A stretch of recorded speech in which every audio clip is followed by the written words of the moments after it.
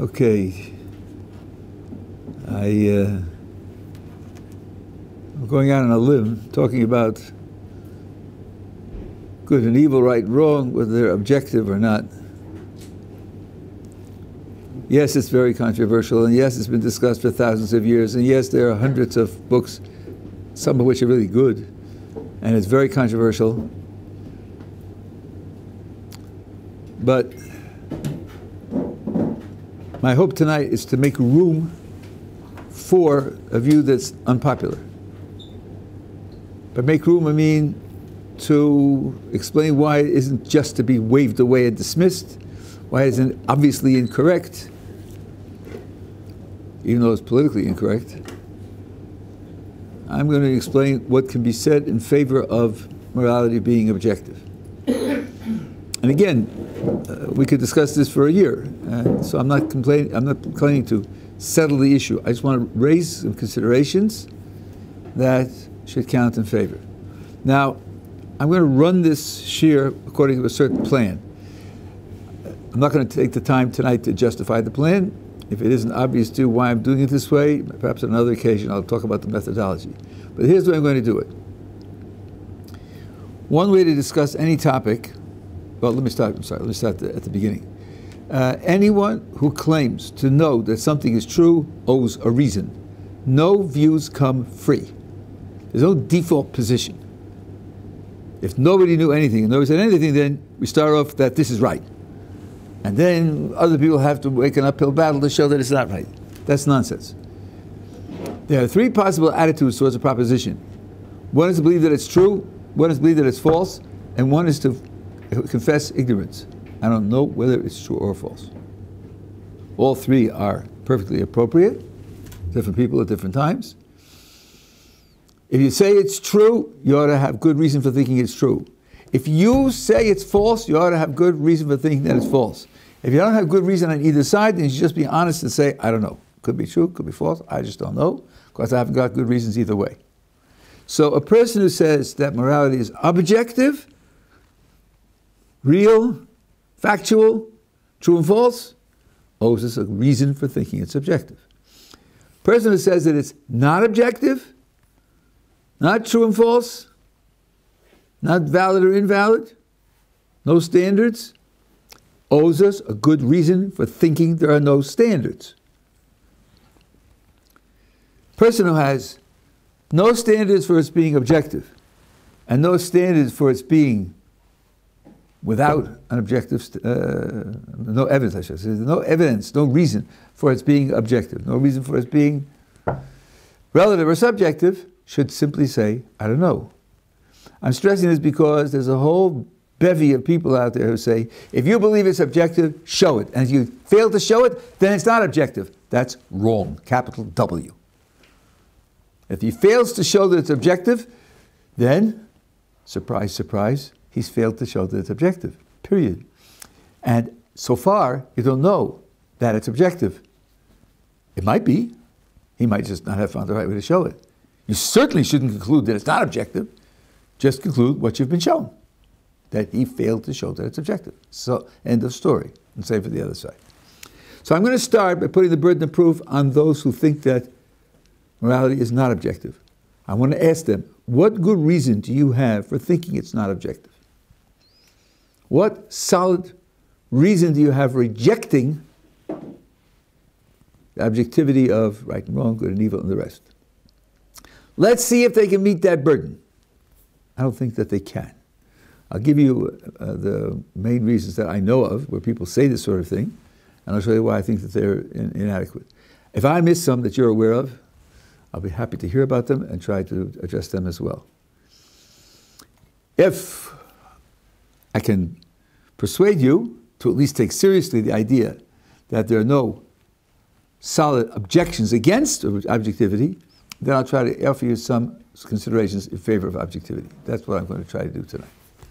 So why do people think that morality, right and wrong, good and evil, isn't objective? And by the way, outside the insanity of philosophical classrooms, almost nobody believes this. I know what they're programmed to say. I know what they have to say to get likes on Facebook, but nobody believes this. When somebody crosses you or victimizes you, you have a lot to say. Even you who say there's no standard of morality, call other people victimized and call other people criminals and fascists and then cancel them and so forth and so on. So there's almost nobody who really believes this. But it's a popular position to talk about. It's a talking point. So let's just think about it. One thing that they cite is that there's a tremendous variety of attitudes towards moral rules. Different societies and different times of history have had widely varying moral rules. And because they vary so much, it must be that there's no standard which determines what's right. Whew. That's a big jump, I think. Because there have been lots of different ideas, and because even today there are lots of different ideas, therefore there's no standard of what's right. Couldn't it just be that there's a lot of confusion? Couldn't it just be that our attempts to investigate this subject are primitive? Couldn't it just be that we're waiting, as someone put it, for the Newton of ethics to appear and give us an organized methodology that we could all agree upon? And how can you go from we haven't done it yet to it can't be done because it's impossible? Isn't that a big jump? Isn't that sort of unjustified? And then they'll push it this way. By the way, I'm just talking about the logic now. I think the statement that there are widely varying moral rules at different times, at different places, is greatly exaggerated because of misunderstanding what moral rules are. But I'm not going to go into that for now. I'm just talking about the logic. Then people will say, well, there isn't even an agreement on the kind of investigation that should be used to determine this fact. To how to find the moral standard, how to show that it should be accepted, how to agree that we have found the correct moral standard. We don't even agree on how that should be done. Surely that means that there isn't a standard if we can't even agree on what method to use to investigate. Really? Tell me something. People have been wondering why the stars shine since there have been people and stars. Until the 20th century, late 19th century, did anyone have a method by which that could be investigated? Was an agreement on what method should be followed to figure out why the stars shine? Not really. No one was dreaming of nuclear fusion in those days, for the last thousands of years of human history. Does that mean there's no reality to why the stars shine? Today we think we know the answer, nuclear fusion. I'll give you a worse example. A number of years ago, a noted philosopher wrote a book called Consciousness Explained. In 300 pages, he explained what consciousness is. One of the reviewers in the Journal of Philosophy said a better title for the book would have been Consciousness Ignored, because in 300 pages, he didn't address the subject. Man, that's a disagreement. He thinks he's solved it, and this person thinks he's ignored it. Right? Do we have an agreed upon method for investigation? We don't even agree what the subject is. Does that mean that consciousness isn't real? Or there's no real nature of consciousness has? That consciousness is beyond understanding? Beyond explanation? No one's taken that position. Psychologists, neurologists, and philosophers are all busy trying to figure out how to explain it. To define it and to explain it. The mere fact that we don't have an agreed upon method for dealing with it is a reason for thinking that it's not objective. In addition, in a wonderful book, there was a series years ago called Debates in Philosophy, Objectivity and Morality. It was Gilbert Harman versus Judith Jarvis Thompson. He was taking the relativist point of view. She was taking the objectivist point of view. And she pointed out something I think is very sharp. She said, when you talk about disagreements in morality, almost all of them regard cases where there are two or more moral considerations in conflict with one another.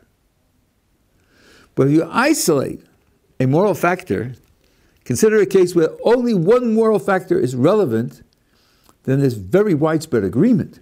There isn't disagreement. Let's suppose you make a promise to somebody, and you have two choices. Keep the promise or break the promise. And either way, nothing else of moral relevance happens. Nobody gets more pleasure or pain. Nobody's property is injured or promoted. Nobody's freedom is affected. Nothing. There's no difference other than this way the promise is kept, and that way the promise is broken. Do we have deep disagreements about what to do here? Do we have puzzlement? What shall we do? There's a misunderstanding of what the question is. Isn't it obvious that if the only moral consideration is that this way you'll keep the promise and that way you'll break the promise, you should keep the promise? Or giving pleasure to someone, or saving someone's life, or, by the way, that's why in philosophy they have that bitter challenge called torturing small children for fun. Thank you very much.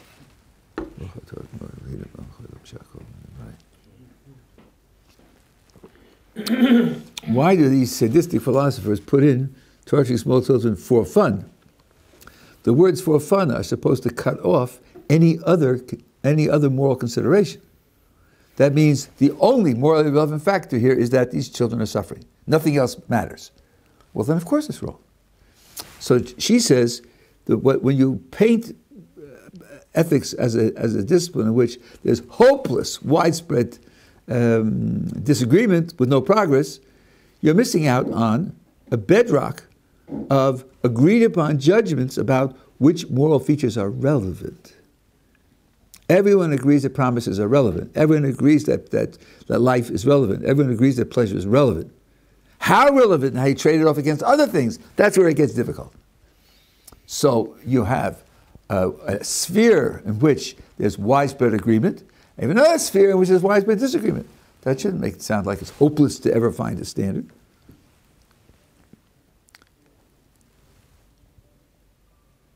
So I think the positive arguments against objectivity don't carry much water. Now I'm going to repeat what I said 12 minutes ago by pointing out what the next move is of people who attack objectivity. And it's just an illustration of the same fallacy that I pointed out 12 minutes ago. Right? The next thing they say is, well, if you think it's objective, you show me that it's objective. Put your standard on the table and show me that it's got to be right. Meaning, I'm challenging you to put the standard on the table, and if you fail, then I win. And it's really not objective. That's wrong, capital W. If you can't put forward a positive argument against objectivity, then you don't know that objectivity is wrong. You don't get any position free of charge. If the defender of objectivity fails in producing a good reason for objectivity, the disbeliever in objectivity doesn't win, they both lose. But those should say, we haven't got any good reasons. Since we haven't got any good reasons, there's no reason to make up our minds. We should just confess ignorance. So I'm not aware of other arguments that are being used against objectivity. But as I say, if you here know, or if people who are listening want to send me emails about arguments against objectivity, I'll be happy to hear them and to address them. I don't know of any good arguments against objectivity. And I should tell you, I have the vast majority of the philosophical community behind me, because although there's almost nothing they agree on in terms of absolute substance, but the vast majority of philosophers are thinking about ethics, are looking for objective standards. That's what they're looking for, and they're arguing. Is this standard appropriate? This standard not appropriate? Is it utilitarianism? Is it some deontological position? Are there a combination of the two? They're looking for ways to categorize, organize, set out the principles of correct morality. They haven't given up. So, together with the vast majority of human beings who apply moral standards unhesitatingly, you have the majority of philosophical thinkers on the subject who certainly haven't given up on objectivity. So I'm, from my own perusal and from that experience, I'm quite confident there aren't good reasons to show that objectivity is wrong.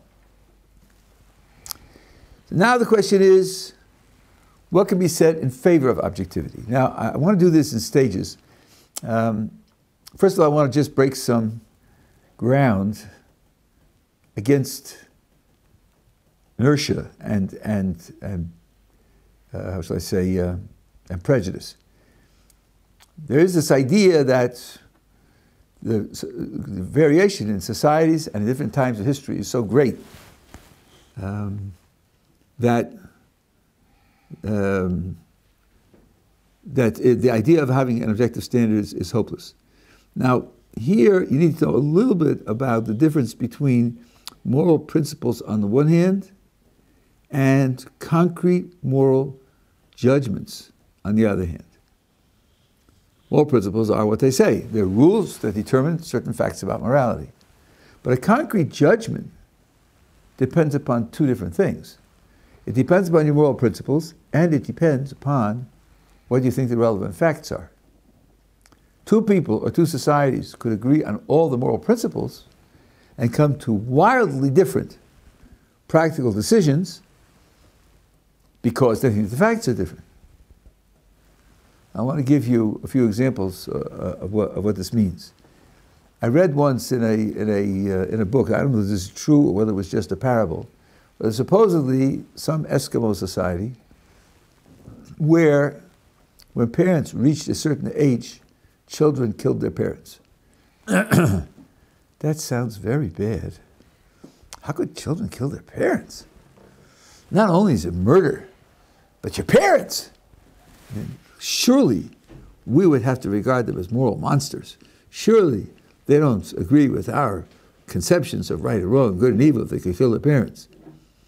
But a little more research was supposed to show that they believe in a soul, and they believe that when you die, that soul goes into an eternal afterlife, and it goes into the eternal afterlife with the mental capacities it has at the moment of death. And they were very aware of mental deterioration as people pass a certain age. And from their point of view, it was an act of supreme kindness to make sure that their parents go into that eternal life as mentally aware and powerful as they could possibly be. Today we call it euthanasia, hey? For the aficionados who believe in those sorts of things. So now, from regarding it as moral crime, all of a sudden it changes its complexity altogether. It's really motivated by kindness and love and respect. Our key issue with them, I'm thinking now for the secular moral West, I'm not speaking for the Jewish values now. Our key issue with them would be, why do you believe that there's an afterlife which has the mental acuity that you have at the moment of death? It would be a matter of fact. It wouldn't be their values. Change the facts, and you very often change the moral judgments that you make without changing moral principles, without changing moral rules or values. I'll give you another example. The Nazis. Did they have different moral values from, let's say, those who fought against them, the free world and the rest? No, that comes from the communist era. No, the Allies as opposed to the Axis. So people say, look at the horrible crimes they committed. Of course they must have had different values from us, but that's a mistake. And I'll prove to you that's a mistake. Because they invented a myth, the myth that Jews are out to take over the world, that Jews control the media, Jews control the banks, that Jews want to install themselves as superior to everyone else, that Jews commit terrible crimes, that Jews are the enemy of mankind. That was the myth that they told. Now, why did they bother doing that? Why did they bother making up that myth? What they should have said is, Jews are nice people, they're clean, they're productive, they're intelligent, they're friendly, and we kill them anyway, because we have different values. You coddle such people, you respect such people, and we kill them. It's just, your values and our values. Why do they have to make up the myth? Because when you make up the myth that the Jews are evil and dangerous, You could then enlist all the old values. Killing them is self-protection. Killing them is defense. Everybody has a right to self-protection and defense. You make up the myth in order to use the old values to get the outcome that you want. That means it's not a change of values. The American colonists from the British or European colonists who colonized North America did a similar thing. They were the indigenous peoples, that's the latest code word, who lived on the land and were, had their tribes and their social organization and their lifestyle. And the white invaders had what's called manifest destiny. From sea to shining sea, we shall rule North America. Well, that meant taking the land away from the indigenous peoples. But how could you do that? How can you take land away from people? Isn't that stealing? No, see, because if you have a red skin, you're not human. Solves the problem. You have a red skin, you're not human. So I'm not taking land away from people. They're not people. Why did they make up that story? Because you can't take land from people. You can't do that. That's wrong. They shared that value with everybody else. So you get around it by saying they're not people. It's not so easy to show that there really are different values, because when you look at a culture and you look at what they do in the culture, those actions are embedded in a whole thought system, in a whole picture of reality, including human reality. So, that being the case, to tease out what the moral principles are from the rest of the culture is not an easy job. In the pyramids you have weapons, you have food, sometimes you have little boats that are buried with this guy. Right? Why were they doing that? To drive up prices by creating scarcity? I mean, what was the point in doing that? The answer is they thought he was going to live again. He's going to have to cross a river, so he needs a boat. He needs food to eat. He needs weapons so he can fight with his enemies. This is providing for a person's life. That's what it is. Oh. So when you know those beliefs, your attitude towards what they're doing is very different. So the argument that moral values are so various, I grew up in the Margaret Mead era, when this was trumpeted for political reasons. And then in the 80s and 90s, the pendulum swung the other way. A fellow named Williams, who on 4 pages, 2 columns, single-spaced, listed universals in every society, human society that had been studied. And I saw it in a book by Steven Pinker, who's not the world's most incisive thinker. So going from everything's relative to a vast number of universals, including the basics of morality. So it's just simply not correct to say that the variety is so great. Now, that strictly speaking doesn't prove my point, because even if everybody agrees down to the last detail, they could all be wrong. If morality is objective, agreement doesn't close it.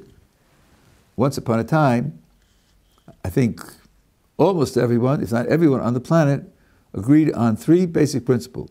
One is that the earth is flat, and number 2, that the earth is the center of the universe, and number 3, that the earth is motionless.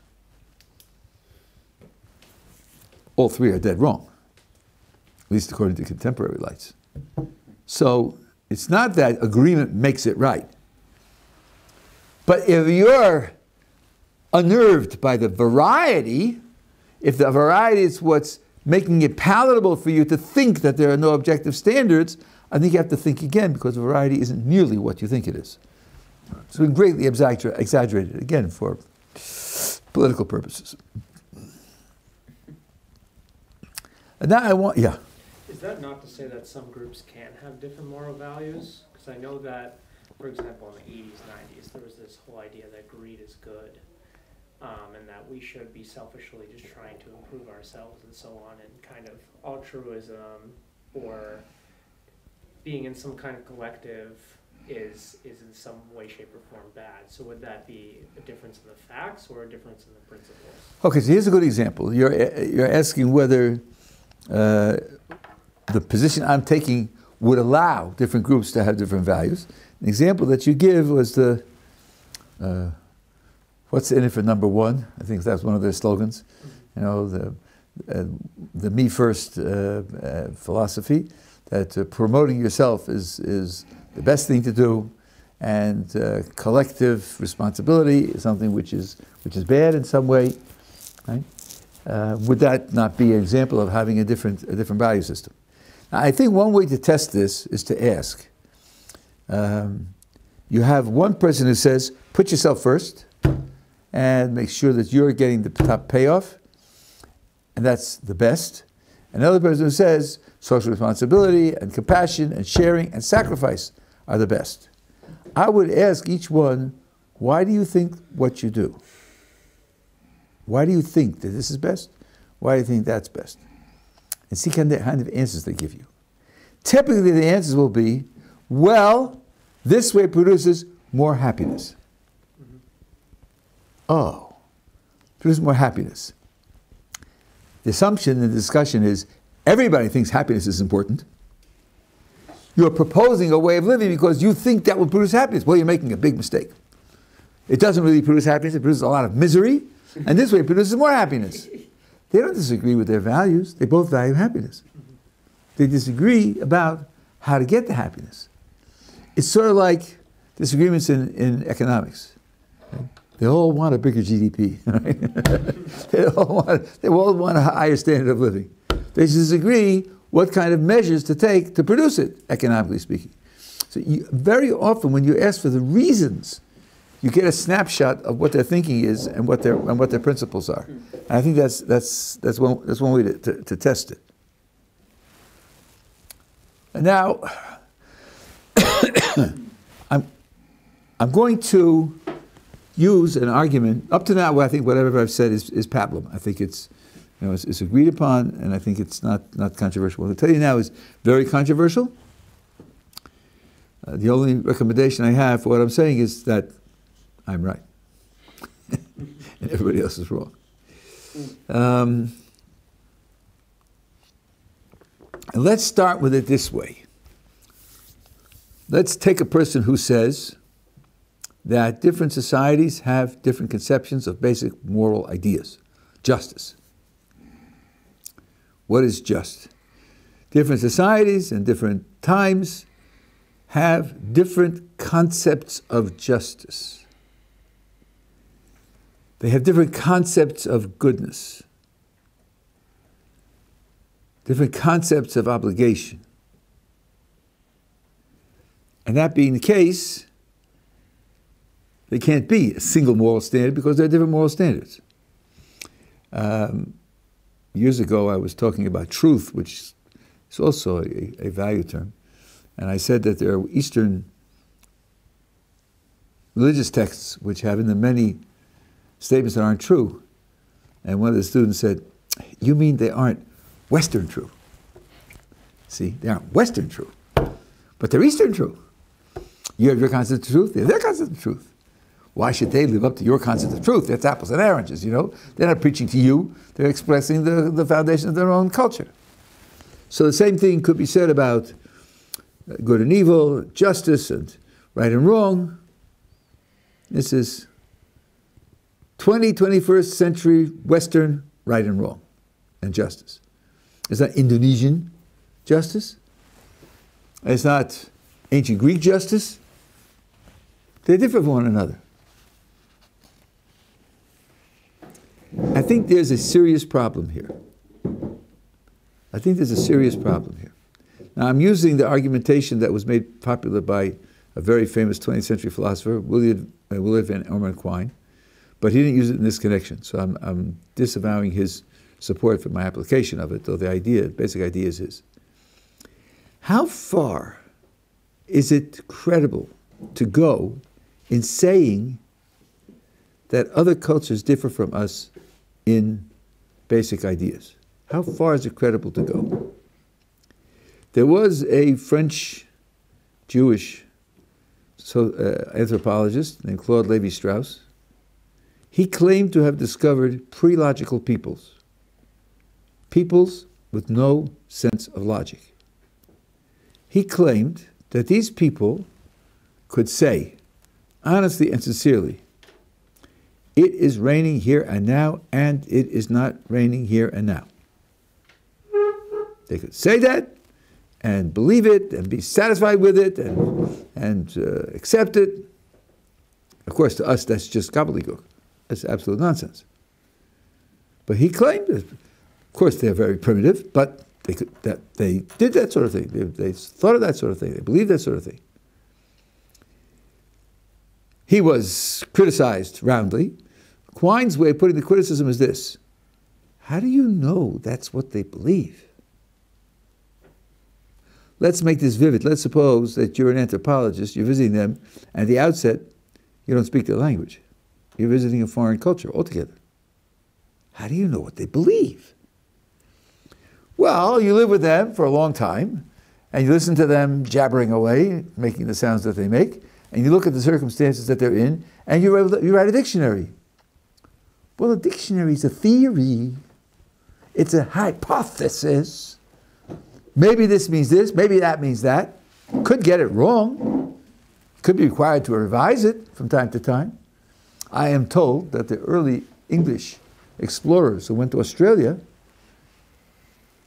and they were observing the natives, and one of those two-legged pouched creatures went hopping by, they would say, kangaroo, kangaroo. So they put down in their budding dictionary, the word kangaroo in Australian means these two-legged pouched creatures, but it didn't. Kangaroo meant, there it goes! Didn't mean the animal, it meant there it goes. Because it was always going. It was going by, fast. So they would say kangaroo. They just got it wrong. So now, there's an anthropologist, you're observing these people, they're jabbering away, you're keeping track, and you're building what you think is a dictionary of what they say, and now, one day, you hear them say, gobbly, gobbly, gobbly, goo, and you take out your dictionary, gobbly, gobbly, gobbly, and you say, I got it. They said, it is raining here and now, and it is not raining here and now. Really? Maybe that should cause you to question the dictionary. Maybe that shows you the dictionary's got it wrong. Because, if they believe something like that, they're not going to make it through the next hour. They're fighting a battle. They're shooting arrows at the enemy from the wall. They're running out of arrows. So the guy on the wall says to his soldier down below, bring me more arrows.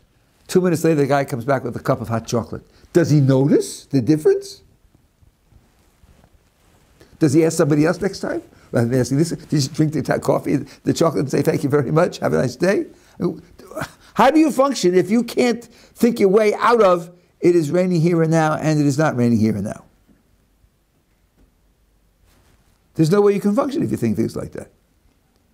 Then what you ought to say is that the dictionary is wrong. There's a certain limit on the kind of difference of opinion that you can tolerate on the grounds that this is something some people call it the principle of charity. These are human beings. They have a society. They have a social life. They have a cooperative economy. They fight battles with other people. They're doing okay.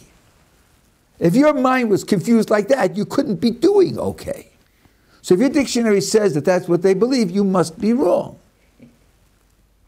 Here they go. They say what they say, gobbly, gobbly, gobbledygook. I look up at my dictionary and say, 2 + 2 is 5. See, I've discovered people who don't understand basic arithmetic. They think 2 + 2 is 5. Really? Really? How do they trade? How do they get enough meals for dinner? How do they count the days till the bar mitzvah coming up? If they think 2 + 2 is 5, they're crippled, they're lost, they're going to be dead in a day. And they're not dead, they're functioning. Well, if your dictionary says they believe 2 + 2 is 5, there's something wrong with your dictionary. When the dictionary delivers something they're supposed to believe, which is obviously wrong, then that impugns the dictionary. Here we go again. Gobbly, gobbly, gobbly, gook. And I look at my thing and it says, there are no trees. Huh? There are no trees. These people don't believe in trees. They're living in a forest, but they don't believe there are trees. Well, they're primitive. Right? Really? They're primitive? They don't believe that there are trees when they're living among trees? Something has to be wrong, doesn't it? I mean, by the way, when you have a discussion with someone, there are times when you say to the person, well, what do you mean by this? What prompts you to say that? What prompts that question? What prompts that question is, you're talking about something, he says something, and you think, boy, if he means by those words what I mean by those words, what he's saying is obviously wrong. He's not stupid. He's serious about the discussion. It can't be we mean the same thing by the words, because otherwise he couldn't say that. So you ask him, what do you mean? And that's the right thing to do. And it works, because he says, oh, I mean this and this and this. He says, oh, wow, I'm glad you told me, because I don't mean this and this by those words. I think this is like this bottom line. My humorous example is you go to China and you observe them in the following competition. This is a competition they do on horseback. In a shallow stream, there's a lead ball weighing 5 pounds, which is on the bed of the stream, and they have poles. And the idea is to push the pole into the other guy's territory. And there are 5 guys on this side, 5 guys on that side, well, on horseback. And then half the time, this was going upstream and this was going downstream, and then the other half the time they switch. And how many yards you push it into the other guy's territory, what makes you win. Okay, that's the Chinese game. And then they tell you, by the way, our name for this game is chess. This is Chinese chess. Look, you have Western chess, this is Eastern chess. No, it isn't Eastern chess. Not chess at all. I mean, you can use any sounds you want, but had no relationship whatsoever to the English word chess because it is not chess. If you told me that they played chess without castling, we allow castling, they don't allow castling, okay. Could be a different form of chess. But it'd be sort of like saying rugby is European baseball. No, it isn't. It's not baseball at all. It's a different game. It might be European football, it's not baseball. So now, with this general idea in mind, that there are limits to how much difference you're going to tolerate, even between different cultures. Because if you describe them in their culture as holding a certain position, the position is so obvious, it doesn't give them the credit for the intelligence and abilities that they have. Let's try to apply that to morality. Let's try to take certain statements where someone would say, well, in that society, this is what's moral. And see whether we can't apply the same test. Let's take the one I mentioned before. In Western society, Western culture, Western morals, torturing small children for fun is forbidden. In their society, torturing small children for fun is permissible. Morally permissible. They mean by moral what we mean by moral. Forbidden and permissible are both words that we have in both cultures, and we just disagree. I think at that point, what we should say is, no, it isn't. It's not morally permissible. This is an obvious case. This is the 2 + 2 = 4 of morality. And if your dictionary for their words delivers for you torturing small children for fun is morally permissible, your dictionary is wrong. In particular, morally permissible is not the right translation of the term that they're using to describe that judgment. For fun. I'll give you another example. Suppose they tell you, gobbly, gobbly, gobbledygook, justice is exactly what the chief says and nothing else counts. No, it isn't. No, it isn't. That's not what justice is. That's obviously wrong. And if your dictionary delivers that statement about them, the dictionary is incorrect. Now, people are going to say, you're just imperialistically imposing your values on other societies. My answer to that is, no, I'm not. Remember, What's the project here? The project here is to describe that culture in English. That's the project. English is my language. We're looking for the correct description of them in my language. In particular, we're looking for an English description of what they believe. An English description of what they value. An English description of their moral concepts. But value, believe, and moral and concepts are my words. You're describing them in my words. Well then, the description has to make sense in my words. That's the project. If you don't want to describe them in my words, then go have a cup of tea and leave me alone. Why are we talking about it? You want me to learn their language and talk to them in their language? Why? Why should I do that? I'm trying to figure out my world on the basis of my language. You were telling me what I have to say in English about them. Oh yeah? Well, let's discuss that in English and see whether that makes sense. If you're going to put me in a position where I, in English, have to describe what they believe and attribute to them a belief that's nuts, I reject that because they're not nuts. They're not nuts. So just like Levi Strauss was dead wrong in saying they're pre-logical peoples, so it's dead wrong to say that there are peoples who think that torturing small children for fun is morally permissible in our sense of morally permissible. That's just not correct. They may mean that it's pleasing to the chief. They may mean that it's. They may mean that no one's going to stop you, and no one will hate you. A social remark or a psychological remark. They may not have our concept of morality at all. And in the spirit of egalitarianism, which I don't believe, I could say, maybe so much the better for them. Who says they have to have our concept of morality? But that means they have zero morality, not a different morality. Because when it differs too much, it's not called morality anymore. You're telling me what to say in English. You're saying I'm supposed to say they have a different morality. Well, you're asking me to apply my word morality to what they're doing. Well, my word has limits. My word has limits. So I think that any place where the suggestion that they have a different morality is going to run up against this principle of charity, there's good reason to reject it.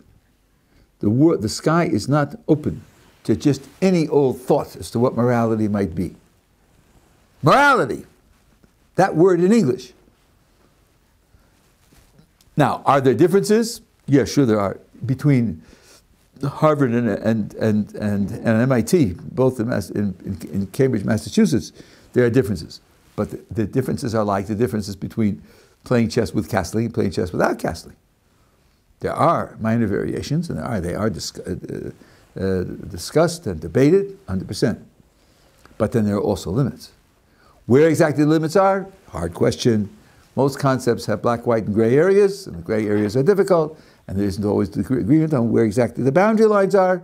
But there is some black, and there is some white, and there is some gray, and that's something which everybody who has the concept agrees upon. You have a question? Yeah. How should we view the immorality of idolaters and pagans in the Bible? Were they unaware of the moral facts, but they had the same values? Were they just wrong, or did they know the morality but just ignored it? So the question you're asking really is a psychological question, and I'm not trained in psychology. I don't know what the status of these primitive, these other societies, or all ancient societies, I shouldn't say primitive, ancient societies is. By the way, let me make one more other remark, and then I'll go back to your question. If you see individual people or a group of people who flagrantly perform actions that we call immoral, that may have no relevance at all. They're just doing the wrong thing. And they may indeed know that it's a wrong thing.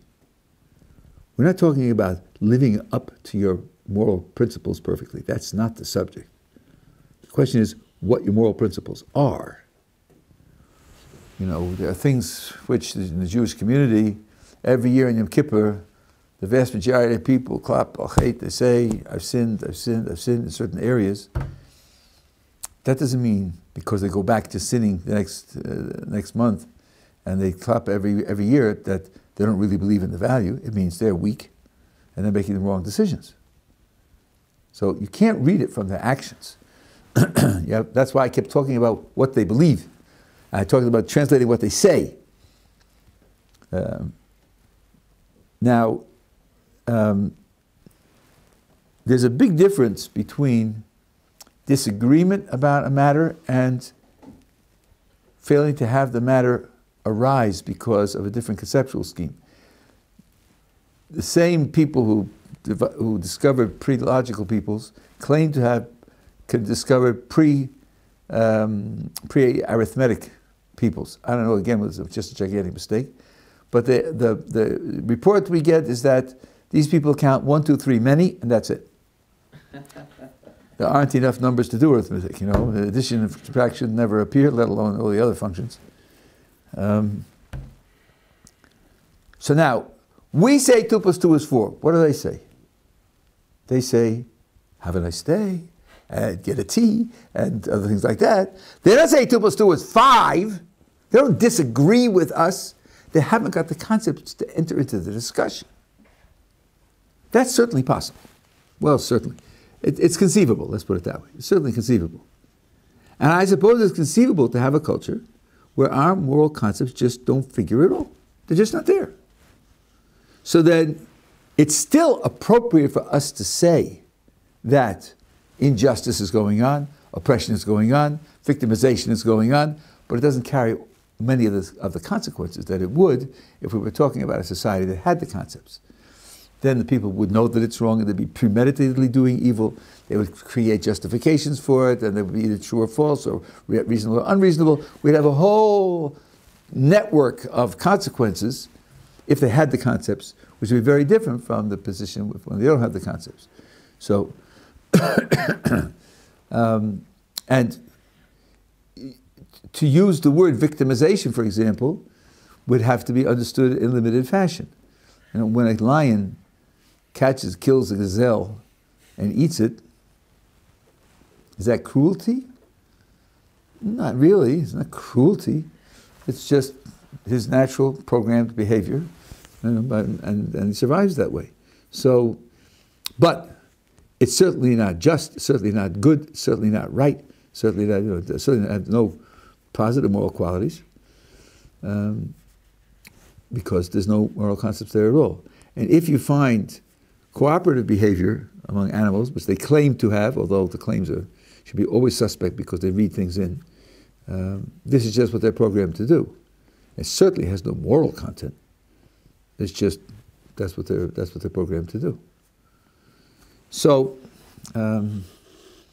I think that in this way you could set at least some limits to how much variation there could be in human morality.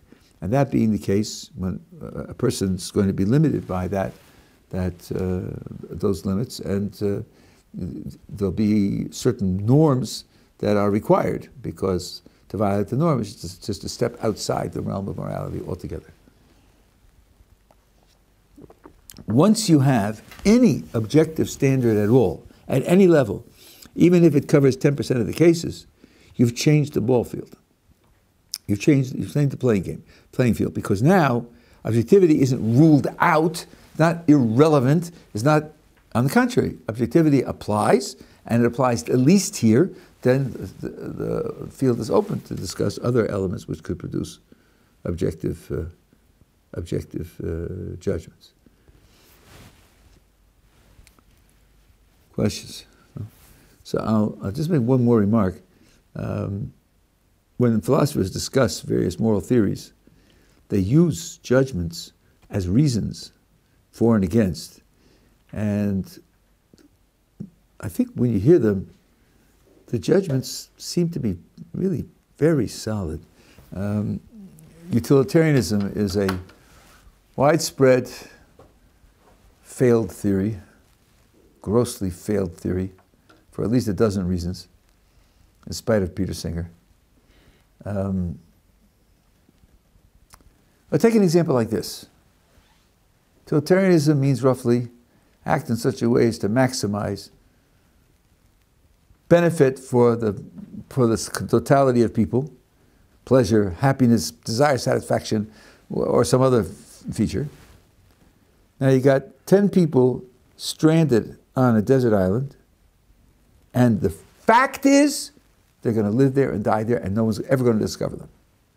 So their actions affect only themselves until they all die. And let's imagine that 9 of them would get considerable pleasure out of torturing the 10th. And there's no other way that they could get comparable pleasure. According to utilitarianism, I'm glad you're sitting down. According to utilitarianism, they're obligated to torture him. They must torture him. Not that they have permission, because you must do that which produces the maximum pleasure, happiness, whatever your particular value is. So they're obligated. Isn't that grossly out of whack? Isn't that nuts? They're obligated to torture? They can't even refrain out of decency? Something's got to be wrong with the theory that says that, along with a dozen other things that it says. So now, what's going on here? Somebody says, yeah, but in my culture, it is right to torture him. Really? No, it isn't. No, in my culture, it is obligatory to torture him. No, it isn't. It can't be obligatory. It's just obligation doesn't work that way. So I think that this can be said. I think that the casual, ignoramic dismissal of objective morality is totally irresponsible. And by the way, I will finish with this. You know, I taught at the university for 10 years. No, that was a long time ago, because I'm very old.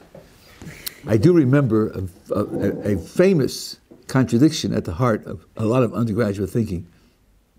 And that was, number one, morality is relative, so don't tell me what's right and wrong. I have my own morality. And number two, if the faculty or the administration were victimizing the students in a certain way, then they claimed you're trampling on my rights. What you're doing is vicious and evil. Oh yeah? Both of them? At the same time? That morality is relative and they're trampling on your rights and vicious and evil? Those two don't go together too well, logically, because if it's relative, they just simply say, we don't recognize those rights. End of story. No, but what are the students saying? Here's what the students saying. They're saying, get off my back. Leave me alone. I'll do as I please. So don't tell me there are standards of morality that bind me. I'll do as I please. There are no standards of morality. And don't get in my way physically. Don't take away my resources, because then you're trampling on my rights. Get off my back and let me do what I please. Both of them have the same goal in you know, fighting with daddy and fighting with the in loco parentis of the university authorities. Get off my back and leave me alone. There's a contradiction in the two principles. Who cares? Just get off my back and leave me alone. I think that's the way it operates for many people, that they want the interpersonal impact of the statement to get them something they want, and that whichever statement works at the moment, and whether they're consistent or not, is really of little interest to them. We tried to educate them to do better than that. It was pretty much a failure.